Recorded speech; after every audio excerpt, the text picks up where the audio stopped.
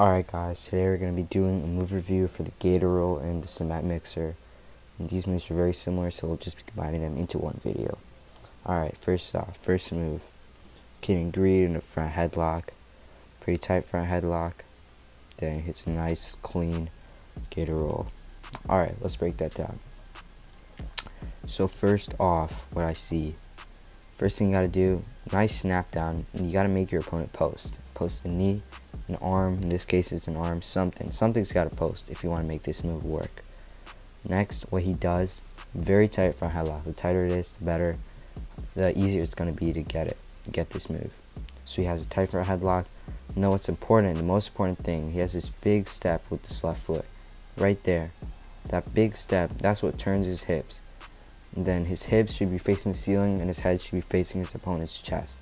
He looks underneath the head and then really twists hard twists, lands on his hip, and then finishes the Gator Roll. So a good Gator Roll finishes kind of like an Iowa.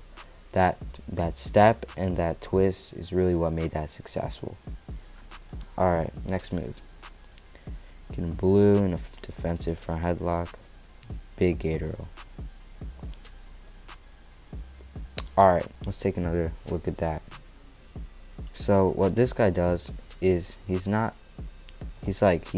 this guy's arm and knee posted, which is really good.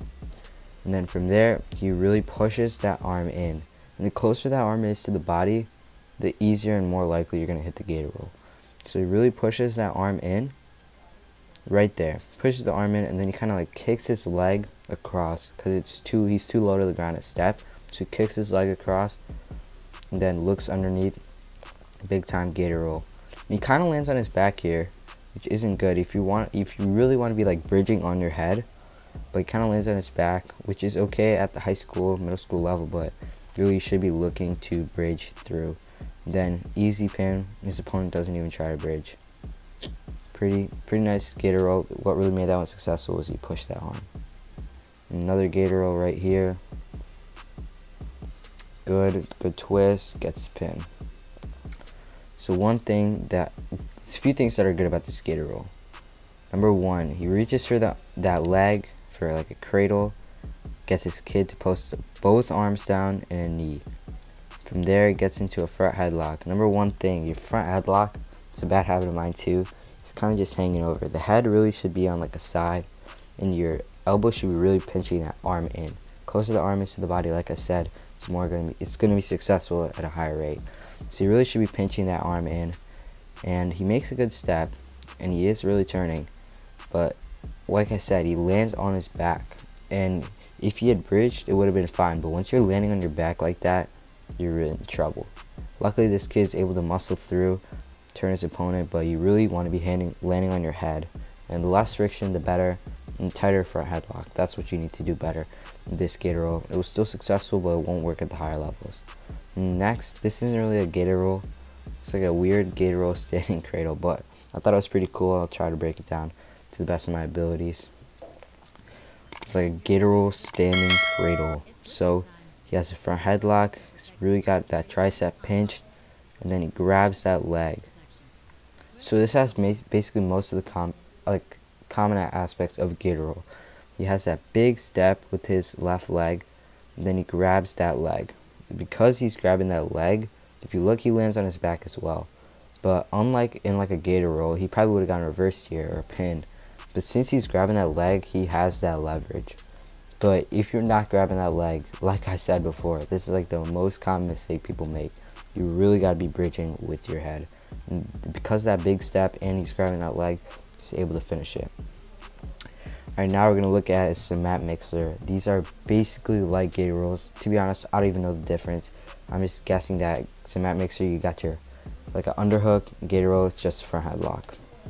So if we look, you got to have your elbow outside. Right now the elbow's on the inside. Pushes his elbow to the outside. He's grabbing. You can either grab under the wrist, like on the wrist, or you can grab the chin. I like grabbing the wrist, but it's just preference. So he's grabbing that wrist, and then what this guy does that's good, he's circling, setting it up, getting an angle, and then big step through. Right about here. You want to step through. That step's what's going to change your hip direction.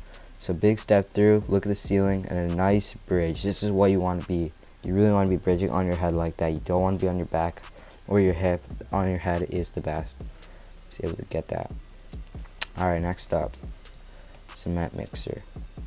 So he's in a front headlock kind of position, has that underhook.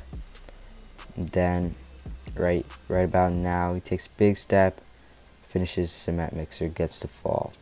So if you look at that, he has that underhook, and he really takes a nice big step. That step really sends his hips up.